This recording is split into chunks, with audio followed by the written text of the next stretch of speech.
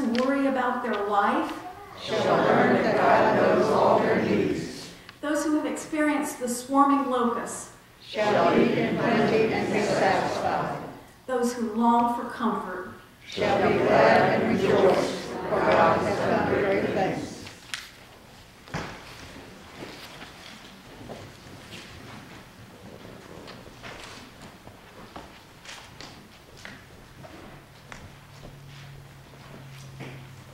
Want me over there? You want me over there?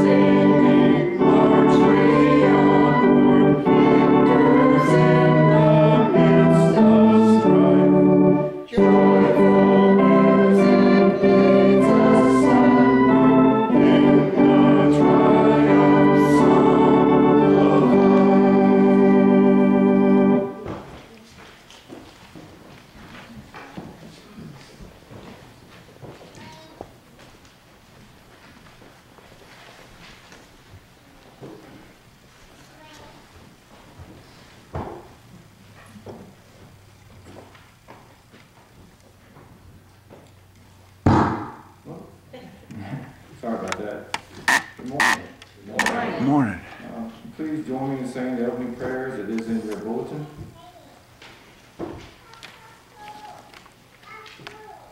Maker of heaven and earth, you enliven your creation, causing the skies to rain, the soil to be rich and fertile, the fields to yield abundant crops, and the trees to bear fruit.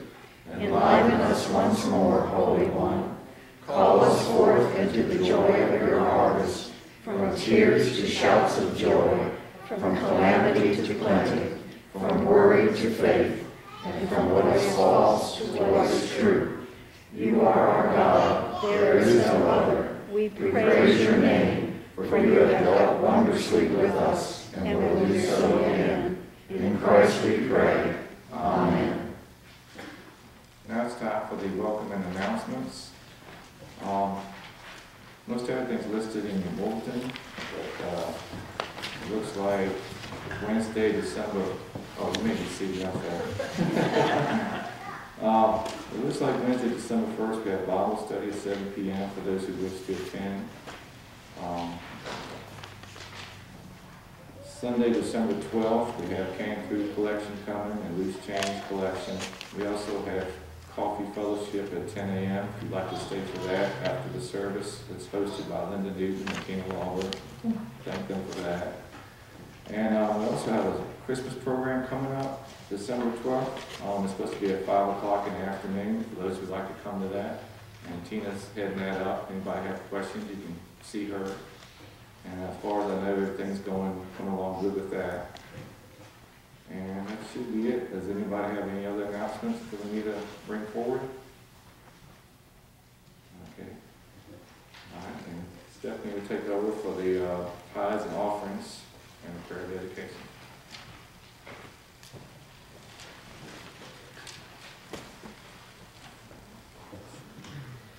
Would the ushers please come forward to call the offering?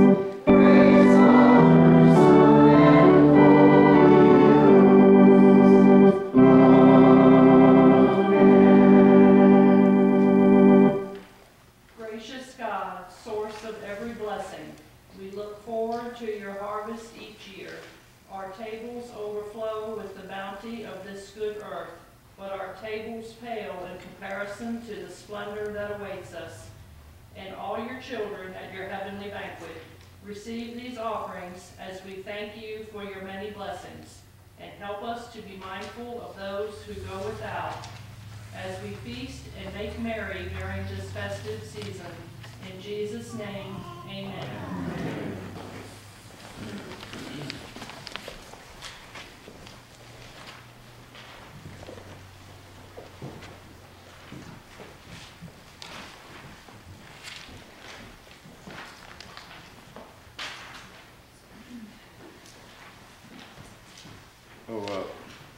Next hymn is 140 in the Methodist hymnal, Great is Thy Faithfulness. There is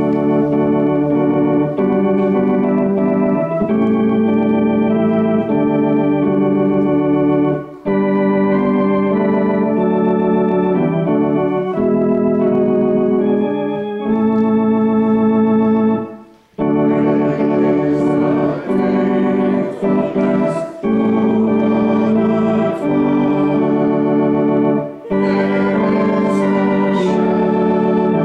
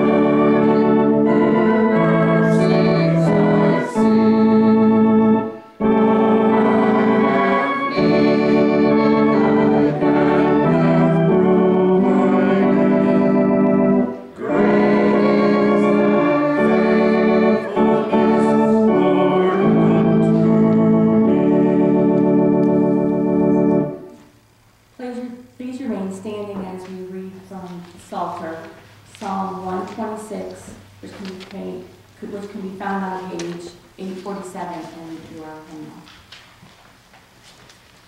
Let's read responsibly. When the Lord restored the fortunes of Zion, we were like those who dream. Then our mouth was filled with laughter, and our tongue with shouts of joy. Then they said among the nations, the Lord has done great things for them. The Lord has done great things for us. We are glad. Restore our fortunes, O Lord, like the water courses in the Negev. May those who sow in tears reap with shouts of joy. Those who go forth weeping, bearing the seed for sowing, Shall come home with Shouts of joy, carrying their sheaves. Let's please reaffirm our faith, reciting the Apostles' Creed, which is found on page 881 in your pew hymnal. I believe in God the Father Almighty, maker of heaven and earth, and in Jesus Christ, his only Son, our Lord, who was conceived by the Holy Spirit, born of the Virgin Mary, suffered under Pontius Pilate, was crucified, dead, and buried. The third day he rose from the dead. He ascended into heaven, and sits at the right hand of God the Father Almighty. From thence he shall come to judge the quick and the dead. I believe in the Holy Spirit, the Holy Catholic Church, the communion of saints, the forgiveness of sins, the resurrection of the body, and the life everlasting. Amen.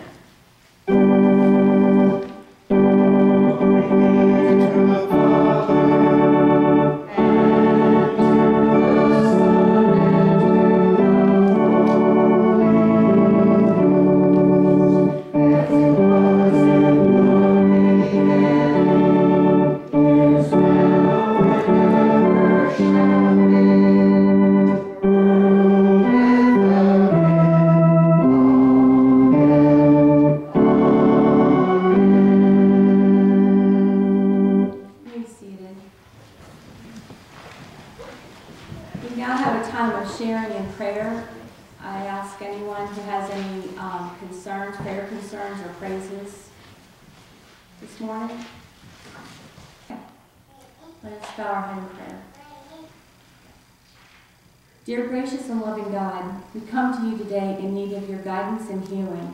We are your people who often fall short, and we wake up each day trying to be the person you want us to be. We pray for our loved ones. We pray for strangers who are needing your grace. We pray that you will comfort us when we are suffering, and we come to you today to keep the following. Please pray for Bob Hunter as he's in the hospital. Please keep in mind Julie Bass as she continues her radiation. We also pray for John, Earl, Dwayne, Leslie, and Nancy. We also want to praise that the pastor's daughter, Carrie, is feeling much better after her treatments. We also want to be blessed with our prayer circle and pray that the Radolinskis can go to Austria to see their son. We are blessed to hear these blessings, prayers, and praise, and we send the spoken and unspoken names to you and pray the prayer your Son taught us. Our Father, who art in heaven, hallowed be thy name. Thy kingdom come, thy will be done, on earth as it is in heaven. Give us this day our daily bread, and forgive us our trespasses, as we forgive those who trespass against us. And lead us not into temptation, but deliver us from evil. For thine is the kingdom, and the power, and the glory forever. Amen.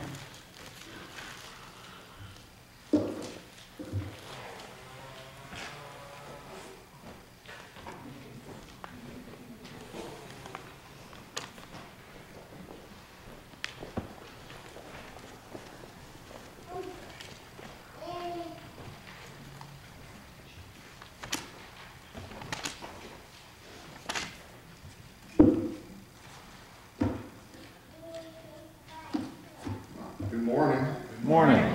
The Old Testament reading today is Joel chapter 2, verses 21 through 27, page 1375 in the Pew Bible. Be not afraid, O land. Be glad and rejoice. Surely the Lord has done great things. Be not afraid of wild animals, for the open pastures are becoming green. The trees are bearing their fruit. The fig tree and the vine yield their riches. Be glad, O people of Zion. Rejoice in the Lord your God, for he has given you the autumn rains in righteousness.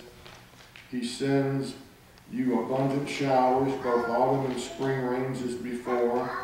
The threshing floors will be filled with grain. The vats will overflow with new wine and oil.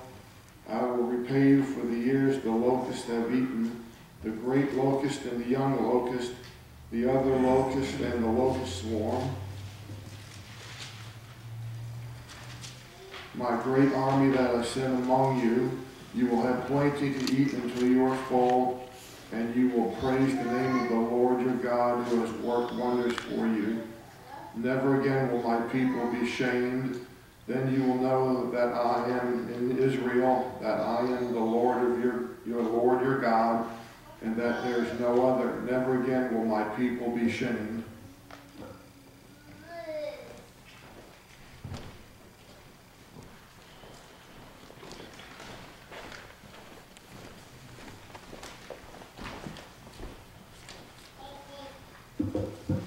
Morning, folks. Morning. How's everybody? Great. Amen. All right. So this is the epistle reading. It's 1 Timothy. It's page 1787. It's Timothy 2, 1 through 7. I urge then, first of all, that all requests, prayers, intercession, and thanksgivings be made for everyone, for kings and all those in authority, that we may live peacefully and quiet lives in all goodliness and holiness. This is good and pleases God our Savior, who wants all men to be saved and to come to a knowledge of the truth. For there is one God and one mediator between God and men, the man of Jesus Christ, who gave himself as a ransom for all men, the testimony given in its proper time. And for this purpose I was appointed a herald and an apostle. I am telling the truth, I am not lying, and a teacher of the true faith of the Gentiles. This is the word of God for the people of God. Thanks be to you, Lord Jesus Christ.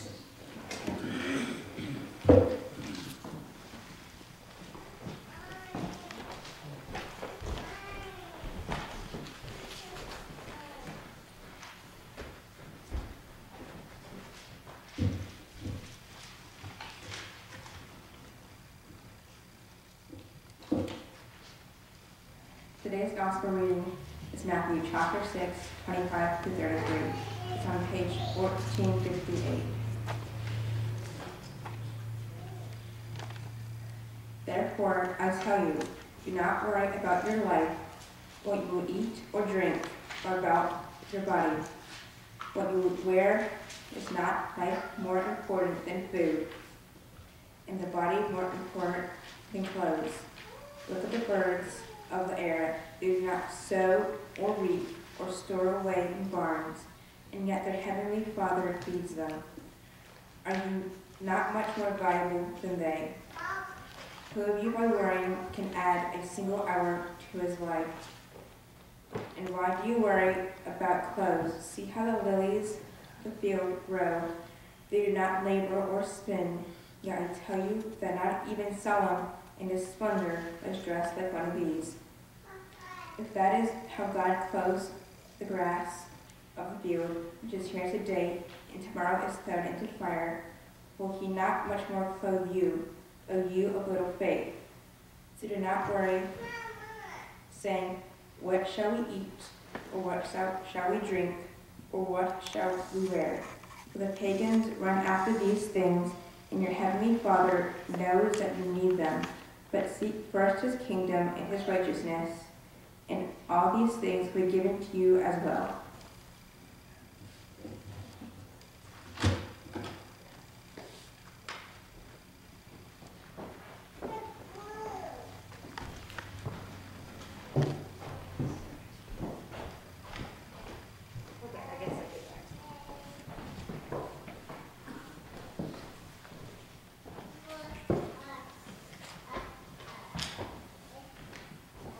Morning, folks. Good morning. This is exceptionally cool. I mean, all these people joining in the service is really heartening.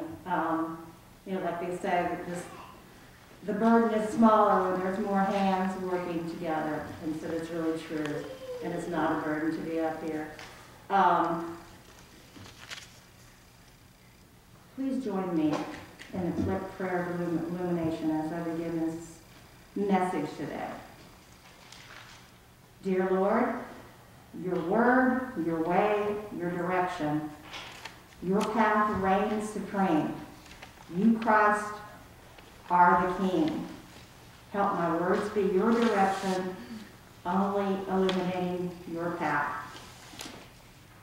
You know, again, when all of us are working together today, I keep seeing the simplest little thing in my mind. That's the kind of thing you would want to show Gunnar. I don't know if you all remember, geez, I'm so uncoordinated. Remember that when you did that when you were a kid? You went like this. This is the church. This is the steeple. You look inside. You see all the people. It's cool. We're seeing lots of people and everybody's participating. We are the body of Christ. We're the hands and feet of Christ. And it's so cool to see everybody working together that way. Pastor Barry asked me like a couple weeks ago for the title of this message, and I wasn't able to give it to him. And it's a good thing I didn't, because the title I had changed a couple days ago, so it's a darn good thing. But the title is this. It's that simple. So keep that in mind. Allow me to give you a little peek into the Radolinski or Rad household. About the dogs and the cats, there's one dog that's a big spoiled wuss. Oops, I was going to take my mask off. There's one dog that is a big spoiled wuss. She is a fluffy Newfoundland, nearly 120 pounds. We like to call her Princess Aria. And she has issues. Her body is so tall and long that she basically hails 2 different zip codes. I mean, sometimes I feel like I'm playing the old game Twister when I step over her body and the other bodies in the house to get around our tiny little house. Seriously. It's like, you know, stepping like this and my balance isn't too good anyway. If she hears thunder, or if she doesn't get her way, or if she's afraid her daddy, John, has been petting another dog, she tries to go under the bed, pout, but only her head will fit. She's something else. So she's a whole big story herself. And then there's 3 spoiled cats. They're another long story, including the 3-legged $5,000 cat that belongs to my daughter that we have. And then this is the one I'm getting to, Joe. Joe is a pointer or a pointer cross. He was found by my daughter Lily about 10 or 11 years ago. Would that be about right, Lily? Something like that, okay? He was walking down the middle of Bloomsbury Road. He was a mess. She brought him home, but it wouldn't take much for Lily to do that. He was loaded with fleas, ticks, and he was visibly petrified of many people, especially men. We knew he had been abused. Now he's about 14 years old, and he's a very, very happy dog. But sometimes you wouldn't know it to watch him. Job was aptly named after the Job of the Old Testament, who suffered, as I'm sure most of you know, great trials and tribulations and still remained faithful. So Job has kind of done that. He's been through trials and tribulations, and he's definitely as faithful as all get out. My point of this glimpse into the Rad or Radolinski pets is all about Job. My husband John likes to say Job is a reflection of this dog's favorite person in the world, which is me. Job and I developed a special bond when we took him in. Our cattle dog that we had then, Zeke, may he rest in peace, bit a hole through Job's floppy ear. He was pretty jealous. That bite bled for 2 to 3 hours while I had held pressure on it and consoled poor, sweet Job. He does really love me. But he also goes around the house when he is not catching some doggy Z's, pacing nervously back and forth, door to door, table to bed, everywhere, emitting annoying whines a lot of the time, most of the time. 14 years old, yet he finds the energy for all that worrying, all that pacing, his tail wagging nervously, often knocking things over, literally, all that worrying. I can walk him 2 to 3 miles, and as soon as I get home, he's back to worrying. You wouldn't even know he was tired. Frankly, I think he also forgets he even had a walk. Yet, he still seems very happy. Well, as much as I hate to admit it that John is right about something, he is. This is the truth. Joe worries about everything just like me. I really need to have something to worry about. I guess partly it's the mother in me, I don't know. I don't know what's with me, but I do worry, and worry is part of where our scripture is leading us today.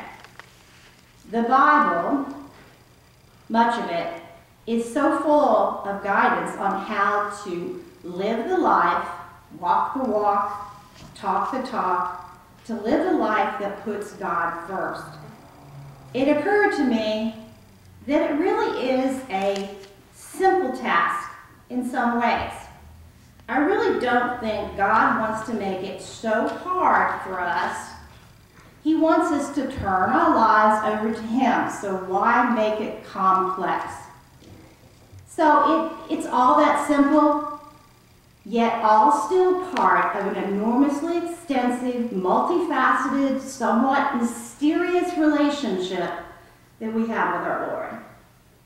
I teach the biological sciences, and part of my job is to guide my students through their discovery of the very complex molecular, cellular, and extensive emergent properties of life, all the fascinating relationships between all small and large components of life. They totally energize me. I mean, I'm so excited about it, maybe over so.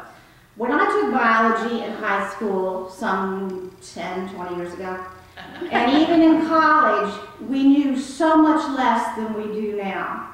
We know so much more now than we did when I started teaching 34 years ago, and so much less than we will know when I retire to Pine Box.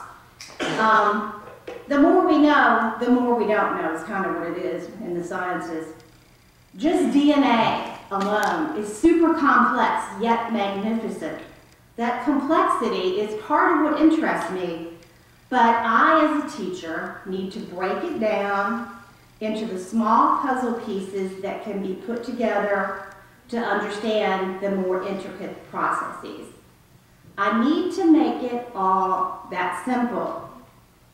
I have to make it easier for the students to want to put the pieces of the puzzle together to become an enlightened student of the study of life. Well, maybe that's the way God wants it too. Christ is the key to a mysterious amalgamation of Father, Son, and Holy Spirit. I don't think He wants to make turning your life over to Him dirt simple, but I don't think He wants to make it unattainable. Today we celebrate Christ the King Sunday, and the week previous to Thanksgiving as well. Christ the King Sunday is a feast from the Catholic Church that began with Pope Pius XI in 1925, so in the scheme of things, that's not that long ago. This Pope wanted to emphasize basically 3 things: that the Church has a freedom and immunity from the state, something we look for that we hold high in this country. Leaders and nations, secondly, would see that they are bound to giving respect to Christ. And third, that the faithful gain strength and courage from this celebration that reminds us that Christ must be King in our hearts, minds, will, and bodies. Our first scripture that we had today, or one of our scriptures today, the first one I'm talking about, is 1 Timothy from the epistles. And just background, first the author of this was thought to be Paul. and we think not so much now. It's probably written about a generation after Paul. However, it sounds like it's written by Paul because often authors then would honor a leader, and Paul was a leader, the Apostle Paul, by identifying them as the author, so writing in the vein of their thoughts. Anyway, this passage begins with a nod to the leaders of the day, the kings of the day, the leaders.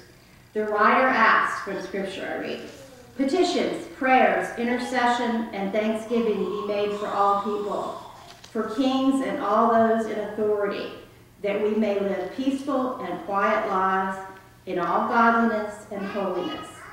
This is good and pleases God our Savior, who wants all people to be saved, to come to a knowledge of the truth. God wants us to submit our lives to Him. He doesn't want to make it so difficult. The Scripture goes on to say, for there is one God and one mediator between God and mankind, the man Christ Jesus. So this really shows us that any great authority attributed to leaders then or now is really an illusion when compared to the real authority to Christ our King. He's the real one in charge. Our author states here, I am telling the truth, I am not lying, and a true and faithful teacher of the Gentiles, me, the author. It's really Christ who is the King. Christ suffered a painful death for our eternal life with Him. It's that simple for us. Is Christ your King? Our scripture from the prophet Joel, an Old Testament prophet that at least in part referenced the end times, or at least cataclysmic happenings that would be coming. He warned in a previous scripture to this Joel 2, chapter 2, he warned previously of a barren earth left by a locust infestation. But here in the second chapter of Joel that we read, verses 21 through 27, he tells us how God will restore us from devastation. The scripture says, be glad, people of Zion. Rejoice in the Lord your God, for He has given you the autumn rains, because He is faithful. So He restores us. This scripture reminds me of the wonder of this planet and its environment. God restores. He has equipped us with the atoms, with the matter that became this marvelous earth and indeed nature. When not intervened, not interrupted by humans, it will restore itself. Maybe we must step back. Let Christ be the King. Let Him rule this earth. Help nature restore itself after the time of locust. Maybe we are now seeing the beginning of a new metaphorical locust infestation. This disregard for the planet that we see now. This earth that will repair itself is magnificently engineered to provide all that it needs, but it has received a setback from that balance. Human intervention prevents the restoration. There's a whole lot that I could say, but why would it be hard to see that we must take measures to set that balance back into motion? It's that easy. Maybe not that simple in terms of actions, but when you consider the alternative, the decision to help her is easy. Finally, in today's gospel from Matthew 6, verses 25 to 33, we are amid the instructional Sermon on the Mount. We now really get to that worry issue. Scripture reads, therefore I tell you, do not worry about your life, what you will eat, what you will drink, or about your body, what you will wear. Is not life more than food, the body more than clothes? Look at the birds of the air. They do not sow or reap or store away in barns, and yet your heavenly Father feeds them. I just read from the scripture that Michaela shared with us, which was one of the coolest things I've seen, because I remember Michaela when she was little like this, and now she's this beautiful young lady, and she's here in our church, helping in our church, and that's wonderful. But back to the scripture, you know, he's talking about the birds of the air and how they don't take food or they don't store away in barns. Well, I don't believe that he's telling us that those things, you know, storing food, etc., are not important. This part about birds, you know, not storing away, I have to jump in and say it's really only partly true, because there are birds that do store things away, woodpeckers and some others for future times. So I don't believe God is telling us that those things are not important. I don't think he's telling us not to store, not to plan, not to be making intelligent decisions, but rather to know where your priority is, to know where your priority is. He says in the scripture, "For the pagans run after all these things, and your heavenly Father knows that you need them. But seek first his kingdom and his righteousness, and all these things will be given to you as well." Those last words, "but seek first his kingdom and his righteousness, and all these things will be given to you as well," just echoes that hymn, "Seek ye first the kingdom of God." It's a beautiful hymn. But to worry in this way, to worry like that, is to be suspect that God will neglect us. Basically not trusting that he's going to take care of things. So the extent of our worries can be a problem. Your priority must be to put God first. He will take care of the rest. And God simplified the path to walk with him. Really simplified. The book of Leviticus in the Old Testament had at least 613 commandments. And then the Pharisees of Jesus' time made it even worse. I don't know how anybody could follow all the laws that there were, literally speaking, I'm serious. Listen to these words from Matthew chapter 22, verses 37 through 40, from Christ himself. "You shall love the Lord your God with all your heart, with all your soul, and with all your mind. This is the great and first commandment. And the second is like it. You shall love your neighbor as yourself. On these two commandments depend all the law and the prophets. Your commandments, therefore, your direction is thus simplified. Love the Lord your God with all your heart and soul, and in turn, love and treat others as you would want them to be treated yourself." It's simplified. When I found myself in time of renewal of my faith, one of the times when I had a young family, I really could not conceive of putting anything above my children. And I'm sure most of you parents out there can understand where I'm coming from. Our children are so precious to us. But then I finally understood. God knows what we need. If we put him first, he will take care of what we need. Now, you got to be honest about all that, though, when I say that. Honestly, we never know the real outcome, what it will be on this earth.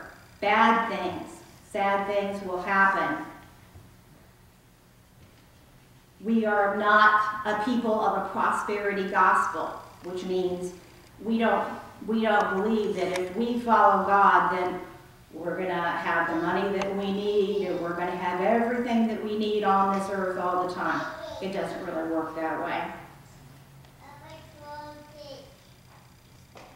But what we ultimately need is our relationship with God. And that relationship for those we love as well. I'm sure I will continue to worry about things. Like my husband mentioned. Will my husband and I be able to fly to Austria as we have planned in a few weeks to see my son and his wife amidst a renewed lockdown there? Will all my children be healthy, well, walk with God? I will worry, and I am sure Job the pointer will continue to worry. He will pace about nervously until his dying day. But I have a choice. My sweet dog Job does not have. I can work, strive daily to put those worries into prayer. I will remind myself that Christ is the King. ruler over all. God is in control. He knows our needs. Put God first in your lives and He will restore. It's all that simple. Amen.